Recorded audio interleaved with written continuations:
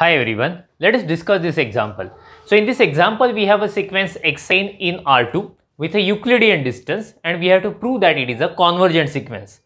So xn is defined in this way. It has two different definitions. Getting? So the first definition is true for n less than or equal to 9 and the second definition is true for n greater than or equal to 10. So we know that the convergence of sequence is not affected by first finite terms. Actually, it depends on remaining infinite terms. So that's why we will ignore the first definition since it is true for n less than or equal to 9 and the second definition is true for n greater than or equal to 10 and it is true for infinitely many n, and that is very important thing for us. So let us focus only on second definition. Okay, so what we have here, the first component is 2 raised to 10. So you know that 2 raised to 10 is a constant sequence and obviously it is convergent to the same point 2 raised to 10. And if you consider the second part, second component minus 1 by n, if you apply the limit n tends to infinity, its value will be 0. So that's why we can just say the second component converges to 0. So therefore, we are going to prove the given sequence xn is convergent and converges to 2 raised to 10 comma 0. So let me clearly mention that thing here. So we will prove that, let me mention here, we will prove that xn converges to 2 raised to 10 comma 0. Okay, so this thing we are going to prove. So obviously we are going to prove this using epsilon definition. So let us take one epsilon first. Let epsilon greater than 0 be given. Okay, so what will we do? We will work on some basic thing first. We will try to find the distance between xn and 2 raised to 10 comma 0. So see, consider distance between xn and 2 raised to 10 comma 0. So you know that here we have a Euclidean distance. So that's why d is defined in this way. This is equal to norm xn minus 2 raised to 10 comma 0. So let us put the values. Okay, norm. What is my xn?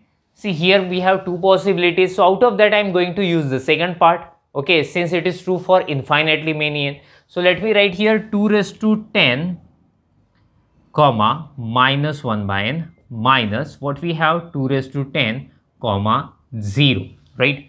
So you know well how to subtract one element of R2 from second. Component wise subtraction, right? 2 raised to 10 minus 2 raised to 10 we will have 0.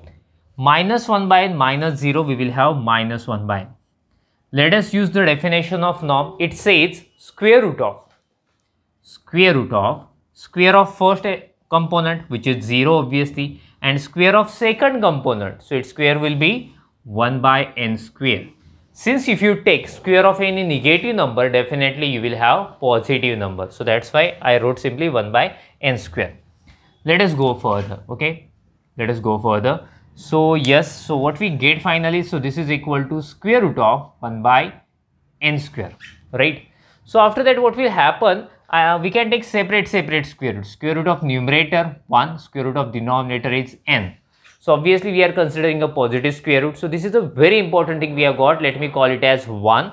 So yes, therefore d of xn comma 2 raised to 10 comma 0 is less than 1 by n. Okay, so yes, less than, we have got equality here. So which is equal to 1 by n. Let me call it as 1.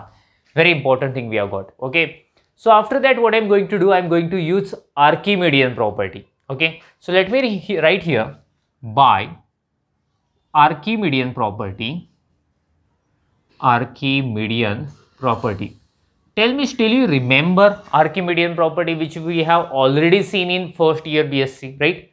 So that property says if you have any real number, definitely we can find some natural number greater than that. So here also I am going to consider one real number. Okay, so that my real number will be 1 by epsilon. There exists n belongs to set of natural number such that 1 upon epsilon less than capital N. Okay, Archimedean property says for any real number. So that real number I am considering 1 upon epsilon. Epsilon already we have considered here. Okay, so that property says definitely there is some natural number, capital N, I am saying it is greater than that real number. Okay, let us go further. What I'm going to do, I'm going to shift capital N on this side, I'm going to shift epsilon on that side. So therefore we will have 1 by n less than epsilon. So this is inequality we get, I'm calling it as 2. Okay, there is no more space to write. Make a screenshot of it first, then we will go further. Okay, so now what will I do? I am going to consider n naught, natural number n naught. Okay, let me tell you what we'll consider here.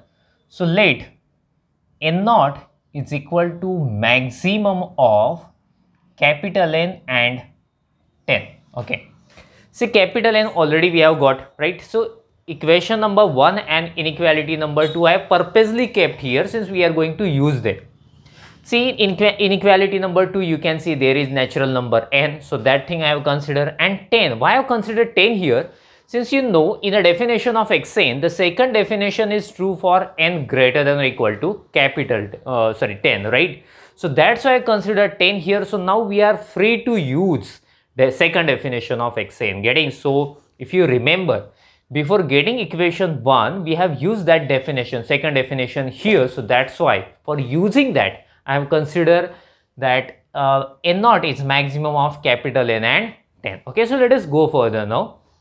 So n naught is maximum of both, so therefore n naught is greater than or equal to capital N. Since yes, it is maximum of these two numbers, so therefore it is greater than or equal to each of them. I will take reciprocal of both sides. Let us see what will happen if you take reciprocal. So you know that inequality will get change. Okay, I am calling it as 3. This is also very important thing we have got here. Let us go further. Now I will consider I am considering n greater than or equal to capital N. So if you take reciprocal, what will happen? Okay, n naught I will take. So we will have 1 upon n less than or equal to 1 upon n naught. So this will be inequality number 4. Okay, so let us consider the definition of convergent sequence now.